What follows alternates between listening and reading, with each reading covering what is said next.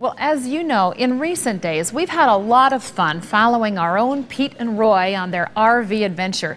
And right now, we want you to sample another slice of America that they have brought back for us, this time from Bushnell, Illinois. So hang on, here we go. Pete and Roy.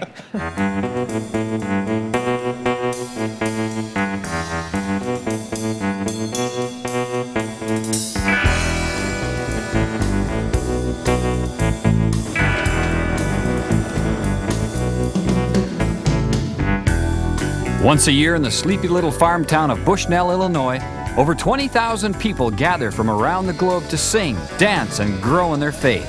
The reason? Cornerstone. It is absolutely a quilt, patchwork of all different cultures. And I think that that's what the church is. We've got black and white people and Oriental people and people from all different backgrounds and walks of life. And the cool thing about it is that they're either going to be affected by the music, or they're going to be affected by the teaching, or just the fellowship around campfires and people sharing openly and honestly. I think there's a lot of confession, a lot of prayer, a lot of sharing that goes on, and every year we see a lot of people who make commitments to Jesus, and that's really what it's about. Well, for me, one of the things that I most enjoy about the Cornerstone Festival is you have a broad range of ages. Well, for one thing, it's so cool to see a guy with a mohawk sitting next to a grandma. In its 14th year, the Cornerstone Festival features over 150 bands, everything from rock to folk to punk. The 5-day fest contains much more than music.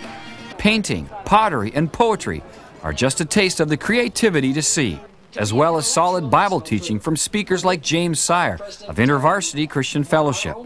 Cornerstone is a fascinating place because it's not just about one thing. It draws a wide variety of people, families, from children, little kids running around here to gray-haired guys like me. The boys staked out their claim at the 700 Club base camp.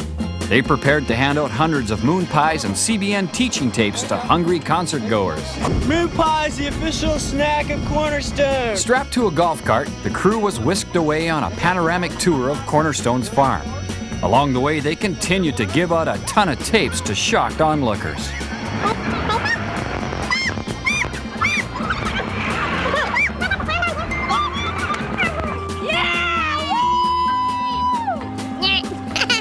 For 14 years, Cornerstone has brought together a community of believers, both young and old, with the common bond of Jesus Christ.